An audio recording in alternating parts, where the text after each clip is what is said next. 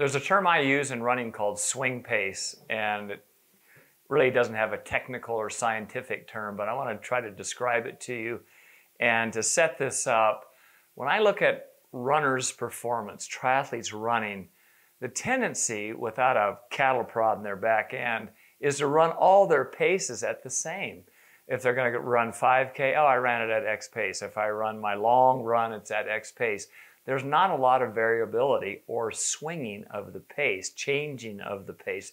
And that's what swing pace means. It means that you're actually changing the pace. We could look back at fartlek or speed play, which has kind of the same definition, but I'll try to define this a little bit further in the term that I use, swing pace. For example, if I'm doing my longer run, and it seemingly is always the same, what happens when I do that? Well, the muscle recruitment pattern is the same. Your use of fuel, your predominantly muscle glycogen and blood sugar, is the same. Obviously, it gets depleted as you go through, but you're not changing that pace. And the reality in a race is that there may be periods where you're going to say, gosh, I want to speed up. And you do. Competitor goes by, you got a downhill, you feel good on a section, wind at your back. And all of a sudden the pace speeds up a lot faster than the steady pace stuff that you've been doing in your workouts. So when you vary this pace, for example, on the long day, you can vary that pace by doing segments that are swinging back and forth.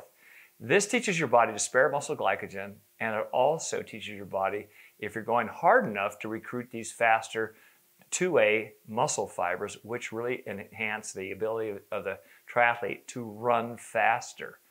So how do you do it? I like to start off with shorter segments, but long enough to feel as though your heart rate is coming up and you feel the fatigue, the muscular fatigue of the exercise. They can't be 20-second efforts. So I look at 2 to around 7-minute blocks where you're changing the swing pace. 2 to 7 minutes aerobically, 2 to 7 minutes where you go maybe sub-threshold. And even in that 2 to 7 minutes, what I do a lot with my athletes is on the end of that, I might have them touch their threshold pace. For example, let's say on the harder segments, and let's pick 5 minutes. I've done my aerobic segment, and now I'm doing the harder segment, and I said sub-threshold, but let's include a little bit of threshold effort, boost it up even more. So in 5 minutes, an easy way to do it without producing huge levels of lactate is to go 45 seconds to a minute, where you're actually hitting threshold on the end of that 5-minute block. A real example on that longer day is, let's say I'm going 5 minutes in my aerobic pace. I follow that with 5 minutes, where 4 minutes of that is at sub-threshold, and the final 45 seconds to a minute is at threshold pace. I swing it back and forth. Aerobic, sub-threshold with a little bit of threshold on the end.